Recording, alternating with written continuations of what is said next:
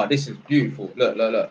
So man said, so I must have said something along the lines of, obviously, if people take accountability and that, you know, that will fix a lot of the world's problems. Stop relying on the government. Stop relying on your local council, your local MP to fix your problems. So this guy Khalid said, so true. I used to think if so and so would have been prime minister, my position would have changed, but nothing changed until I changed. Yeah.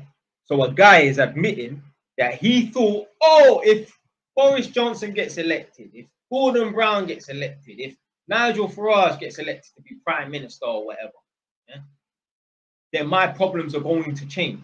No, your situation is not going to be fixed. Black people thought, oh, once Obama's in power, now we got a black president, and that, yeah, things are gonna get better. In fact, allegedly, the black on black crimes went up.